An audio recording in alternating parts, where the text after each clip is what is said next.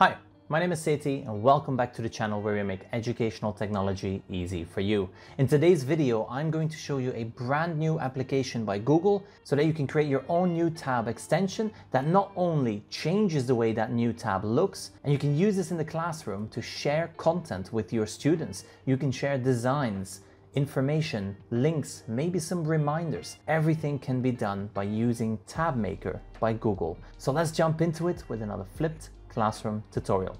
Now the first thing you'll have to do is navigate to the website tabmaker.withgoogle.com. Now I'll leave a link to that in the description below if you are wondering where to go. Once you're on the website, you will see the Make Your Own button. So let's go ahead and do that. We're going to click on Make Your Own, and this now opens up the editor. Now when we click on Get Started, it shows us quickly how it works, and on the right hand side we see the preview of our new tab. What will our new tab look like? There's a couple of templates here. We have this template.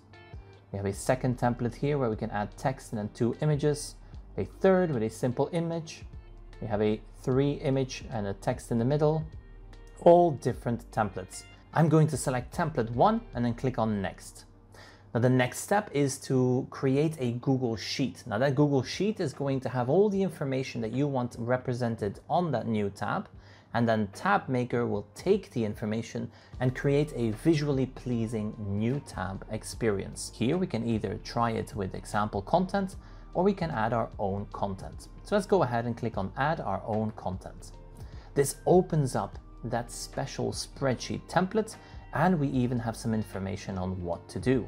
So it tells us first create a copy, then the second step, add content to the sheet, and then the third step is to publish our spreadsheet. So let's go ahead and do that.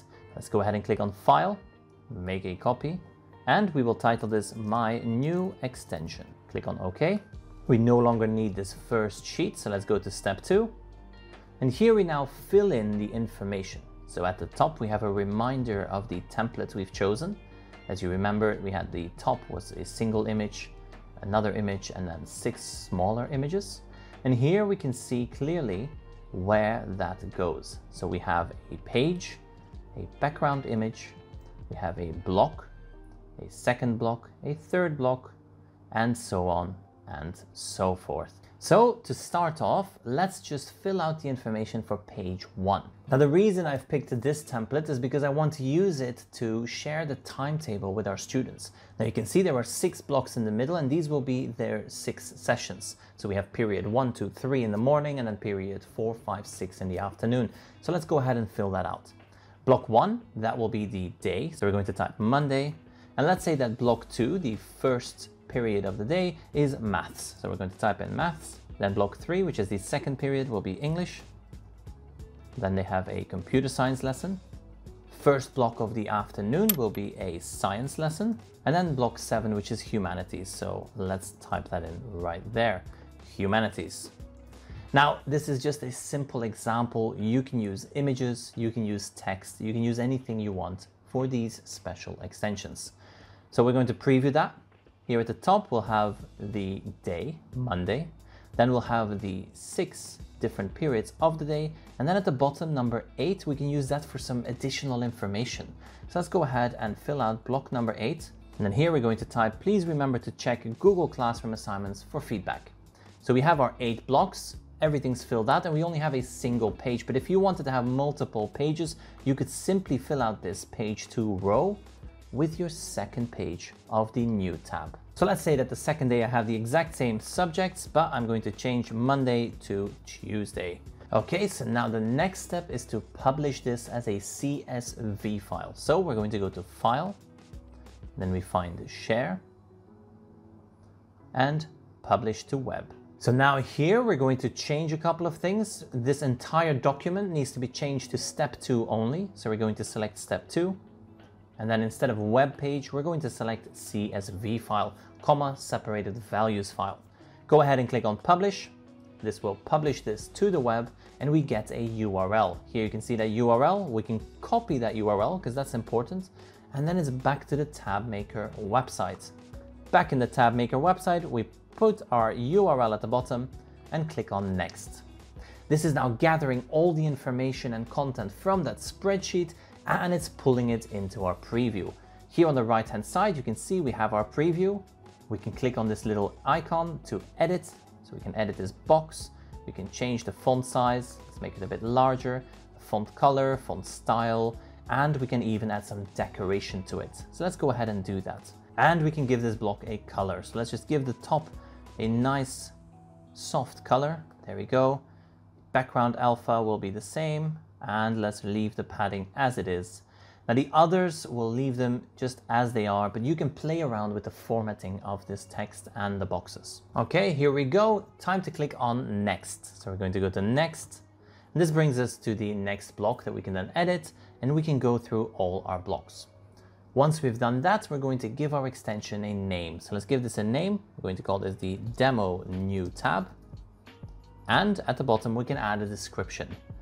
Demo of how new tab works. Now we also have the option to add our own icon. You can change this icon. So let's go ahead and do that. We're going to select a different icon here. I'm going to go for this one and click on done. Now you can also upload your own icons if you have those available. Let's click on download zip file. Okay, now the next step is to unzip this zip file. So we're going to open it up in the folder, right click on this and extract to the folder tab maker. All the files we need are in that folder now, so we can continue on to the next step. Now we can either upload it to the Chrome Web Store or we can share and use it privately, which is what I'm going to do now. So let's go ahead and click on share use privately. And this gives you a breakdown as well as a video of where you can go.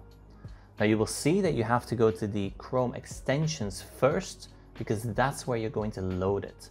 So here at the top, you will see I've gone to Chrome://extensions, and I've turned on the developer mode.